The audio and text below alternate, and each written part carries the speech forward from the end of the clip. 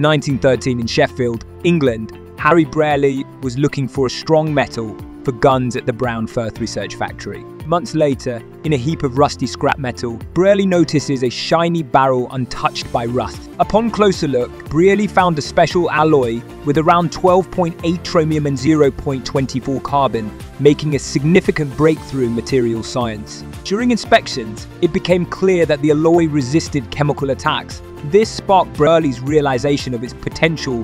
Brearley saw a chance for rustless steel to bridge the gap between easily rusted steel and costly silver, especially in cutlery and machine parts. Perfecting a toughening process, Brearley introduced rustless steel, revolutionizing the fight against corrosion. Today, Harry Brearley's stainless steel, born by chance in Sheffield, is an essential material used worldwide.